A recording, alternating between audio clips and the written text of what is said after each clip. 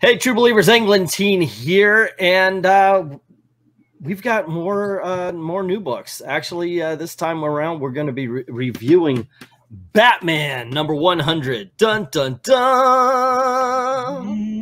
All righty. Oh, all three of us have different covers. All righty. So, who wore it best? Let us know in the comments below which cover you like better. Eric Breens. Whoops. Okay, well, I guess we don't all have different because his name is VENKMAN's. All righty. Y'all got wraparounds. I didn't. This doesn't wrap around, but that's the cover I got. I got the cover B. There you go. Let us know in the comments below which cover you like the best. Now, well, I got to say, you know what? No. Oh, no, guys, you're done. We're going to go on and talk about the book. Yeah. As I said, we can always put it together, too. Oh, could we? Oh, we were going to freeze like the end of an old, TV episode. Ha, ha, ha, ha. Yeah. So, when the Joker War started, I had a little problem with it. I thought there's no real continuity. Everything was a mess in the storytelling, but every individual issue was a fun read. No matter how far into it, it just was an entertaining story. And I thought some of the stuff was interesting. Some of it was stupid. Theaters full of dead people. I was thinking, yeah, really? I don't know about that. But still, I enjoyed and was entertained by every issue. And then I got to 100. Before I slam this, does anybody love this book? I don't want to mess up your or rain on your parade. Well, there are some parts I do like, and some I think it was just overly ridiculous. But yeah, I did not get the ending I expected it gets. Kind of felt like you set it up, and then he said, you know what? Yeah, I don't feel like playing today, and just went home. Frankly, I was a little disappointed that we never got our Batman moment. Nope. There was absolutely no Batman moment in this book. I mean, this is the finale. The Batman's been torn down again. I mean, we should have gotten a Batman rallies, and this is his awesome "I'm the freaking Batman" moment, and that never came. However, we had a Harley Quinn moment. She got to be the hero. But is it me, or was this basically 40 pages of Batman getting his ass whipped until Harley Quinn comes and takes care of business, and then we got another 20 pages of setup for the next few storylines in Batman? Am I wrong? Am I crazy on this one?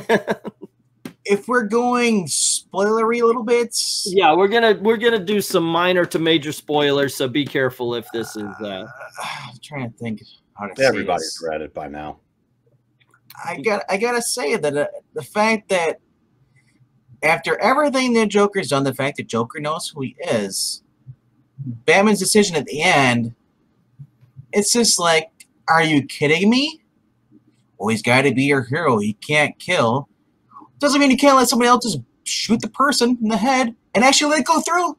Well, he did walk away from the bomb and gave the Joker a chance. Oh, okay. Yeah. After telling him, I'll just say,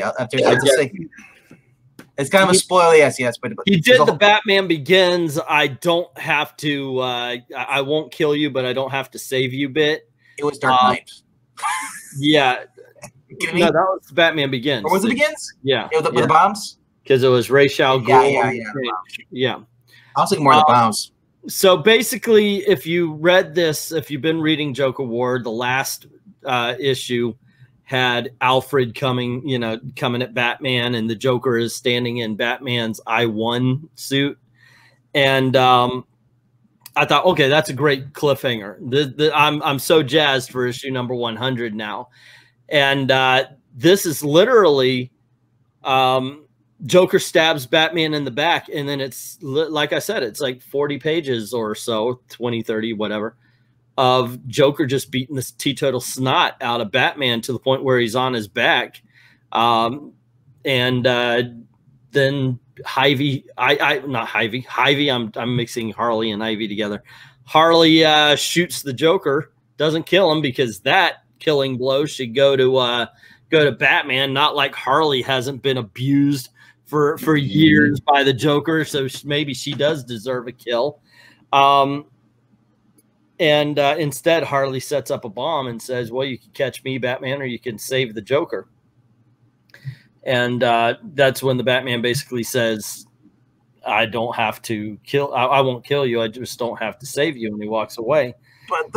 But him saying that is just meaningless because he already explained how he could save the Joker to the Joker. I know, he gave him instructions and everything. All right, Breen, you're just standing there. All right. Okay. A 100th issue, an anniversary issue, something awesome should happen. And maybe something did, if you want to count Barbara becoming Oracle again, doing something she could have been doing all along. So how awesome is it? You know, she comes together and starts directing everybody, which is a much more important role than anything she could ever do physically as Batgirl. So what grand gesture has she accomplished there? Batman is useless in his own book. Harley Quinn, who spent all of issue 98 and 99 saying how this has to end, Joker has to die, and if you won't do it, I will. Oh, yeah. By all means, put him in a death trap. It's not like he's never escaped from one of those before. Yeah, you're right about that. And we were talking about how great Harley was in those issues because she was laying down the law. It's going to be this way. Either you are going to kill him or I'm going to kill him, was what Harley Quinn was telling the Batman. And she wimps out.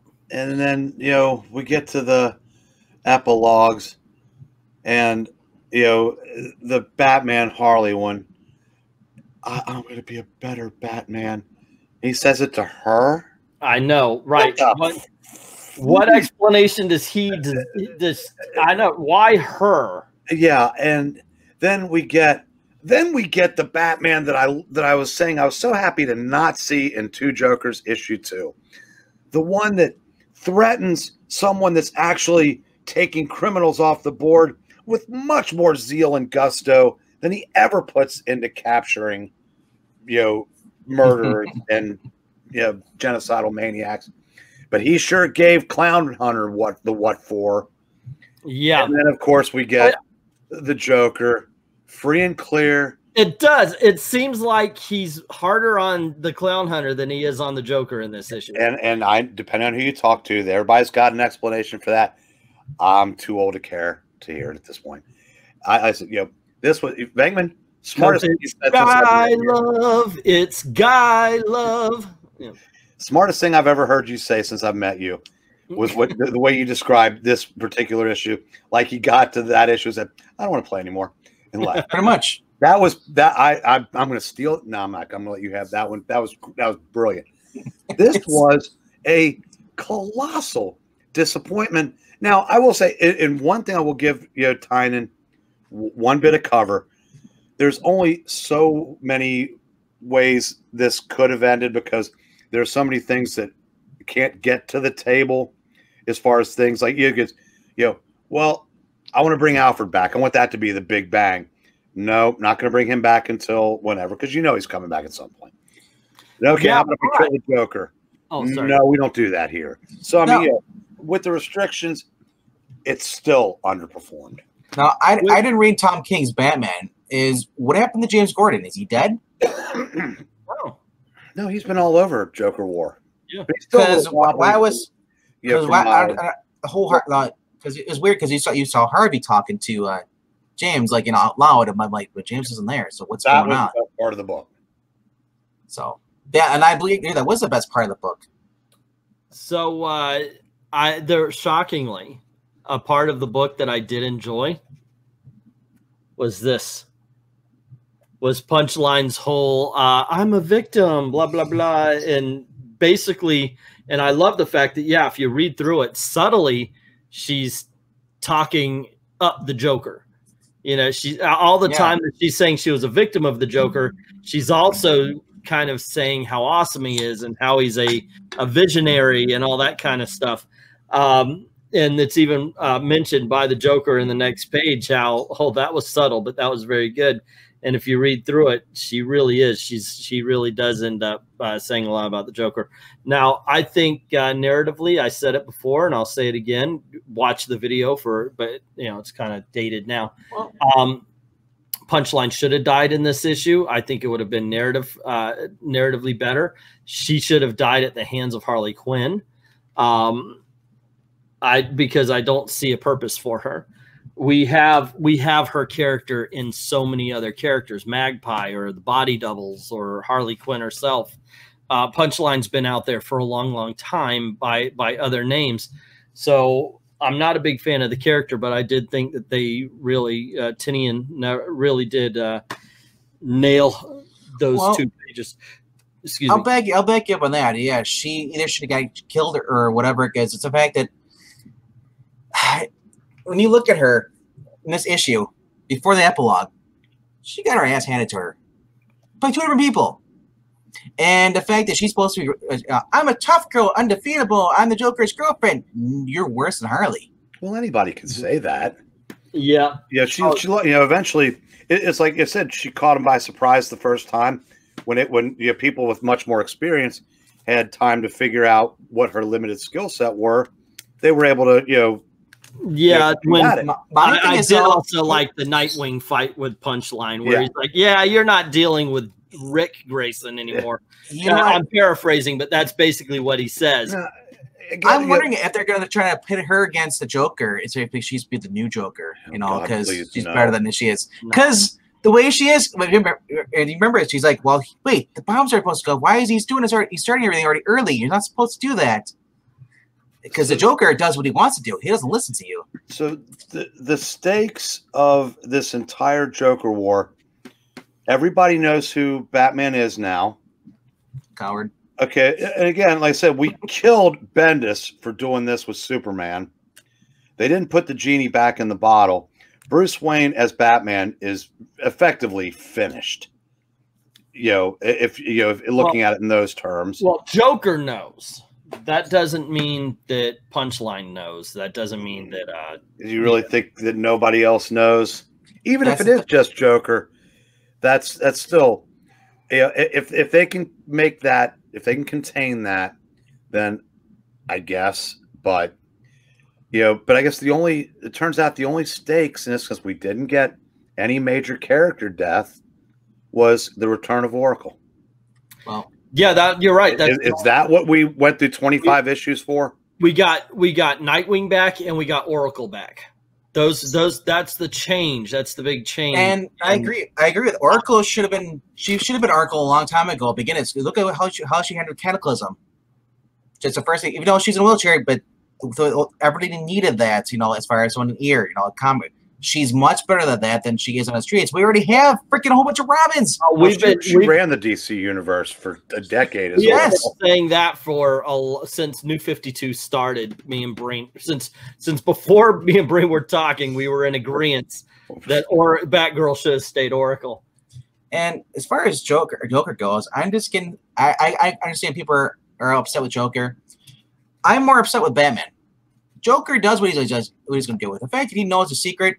They've basically turned him into the Green Goblin. He's Norman Osborn now. Now he knows, you know, the superhero's secret identity. He knows all their identities. Before he just speculated. Now he knows.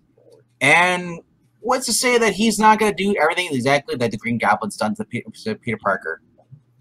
Who's else going to die? Whenever the Green Goblin's up, someone dies. That's one of the reasons why something drastic should have been done to the Joker. And here's the thing. They could have killed him, because now we have the 3 Jokers, which would have said that only one of them got killed. Yeah. You know, so there's one left, and that would be, you know, the real one. So they could have matched it, and that's how they handled this one. The other thing I thought was kind of dumb too is that the epilogue where they see the Joker there, I'm like, Joker's the only freak around that has bleached white skin and wears a purple thing and has all stuff. And tell me, this guy is that stupid? A Gothamite? Wow, Gotham. They must be dumb people then if they can't recognize. Where was the rest of the Bat family other than, you know, Dick and Barbara in this issue? They were fighting against hordes of Jokers. Okay, so they were off camera for basically. Yeah, yeah, they showed up a little bit. Remember, Nightwing said you're not going up against. Oh no, I said other than Dick and Barbara. Yeah, but after that, she goes. All her henchmen comes up, and she says, "Well, the odds have changed." He goes, "I agree," and the Bat family drops down. I forgot about it. Yeah.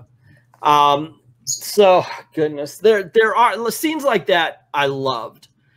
And maybe that's the thing. And maybe this is the saving grace. I liked the Bat family stuff. I didn't like the Batman stuff. The main story, Batman versus the Joker, was throwaway to me, which it shouldn't have been. But I really did enjoy the Bat family stuff. It was just a heck of a lot better. Once again, though, say what you will about the story. I gotta praise the art. I think this is a good-looking book. I was thinking, wait a second, is it $5? No, that is the 2 Jokers or 3 Jokers, right? I'll just say this: for every time Batman gets stabbed by the Joker, you should be taking a shot of whiskey. Oh my goodness gracious! He stabbed him in places that would have crippled him. So, yeah, it's great art, story. But like I said, I think the saving grace is going to be, to me, the side characters. But I'll just say this alone is the best panel on the whole entire book. Yeah. Nightwing just stepping up saying, "I'm about to kick your ass," punchline. And there ain't nothing you're going to be doing about it. You're broke. Now you're going to get broke even worse, physically. Just like you screwed my head. I am about to beat you down, and you're just gonna have to watch. But yes, I can't believe how much knife play Batman gets, with Joker, and it's just like he just stands there and takes it. It's like, wait, didn't you have your whole feeling sorry for myself before, and you got over that? I'm the Batman, but here, Joker, I'm funny. That happens once every artist and writer change. But if you're buying this book for Catwoman, she has a small section. Oh yeah, she shows up. I hope you're doing all right. All right, back to doing what I'm doing. It was like they said, "Hey, wait, did we include the Catwoman?" Well, just draw one panel. We'll stick it somewhere. She's on the cover, but she's only in it for like that much. There you go. All righty, so let's rate this. 1 is horrible, 2 is bad, 3 is average, 4 is good, 5 is excellent. Breen, what do you think? This one I am going to put right down the middle with a 3. Yeah, for every good, cool moment, it had a head shaking moment, and I just want to do a preface. I said it may have been a disappointment, as a climax, a conclusion to a large story, but it's still. I am curious to see what happens next. I mean, he's built up enough goodwill to where I am along for the ride going forward. Okay, I'm going to actually change it. This is only our second time using the numbers. I'm going to change it right away. I'm going to use the "it's my channel, I can do what I want" rule. And here's the thing. 1 and 2 is horrible. 3 and 4 is bad. 5 and 6 is average. 7 and 8 is good. And 9 and 10 is excellent. Just because I want to be able to say this. I'm going to give this one a 5 because this is a low average. When we reviewed Deceased, I gave it a 3-star. That would be a 6 because it's a high average. Both may be getting, that average score, but I just want to state that because this is almost a 2. This is almost there for me, but not quite. I think there was enough cool moments with the side characters, with the Bat family, that I gotta say I enjoyed this book. I just can't recommend it to others. Given that, what would you give it? 6. 6. I would be slightly higher than you. And all right. How about you, Venkman? Where does it stand for you? I'll give it a 6 for this. Oh yeah. I've been loving those. The Snickers commercial. Yeah, they look like the old Hostess Twinkie. like I said, it has its flaws. No comic is perfect. If you expect to have a perfect comic today, yeah, good luck with that. With me too. The epilogues, yeah, I agree with Bruce Breen said about the whole thing with the Batman being more Batman than he was in the main story. Yeah. So, and just like, it's like I don't know. It's like we had Flash last week. I'll just hug Reverse Flash. I'll hug him. That's kind of what I felt like Batman was gonna do. I'm gonna hug you, Joker. Come here, Dr. Evil. Come on. Just gonna hug Scott. But that's that what I felt like. Different. I mean that he found a way to basically undo Thawne in a way that he couldn't come back from. I guess it made sense, but Batman's like, it's like Batman's like, well, Barry tried this. I'll try it. It's like, yeah, it's just So what would you score it? It's slightly below our average. Slightly below. So you're going bad. It was a 4, huh? I'd say it's a 4 because the fact that it's there's a lot of stuff in here, but overall it's just like he just did it because you're like, you know what? We'll add this, add this. We go, but after all we put together, it's like, what? Alrighty. So out of go on ahead, Breen. I have a question. As far as your grading scale goes, does the way you grade take the art into account at all? Yeah, of course. Okay, because say this would have had your favorite artist doing it. Oh, how low would it have gone? It would have been it may have been a 3. Okay. With a Riley Rosmo art. This is a beautiful book to look at. But Riley Rosmo. Oh, look at that. If this whole book was like that, I'd give it a 10. Riley Rosmo is reason to fail anything. There have been stories that I could. Oh, this is good. I can't do it anymore. Yeah, because Riley Rosmo art. It's just horrible stuff. But there you go. All right. So out of a possible 30, we give this book a 15, a 4, a 5, and a 6. So and a simpler grading scale, I'd say it's just meh. Well, yeah, meh. But before James Tynan, gets a little, what's that? None.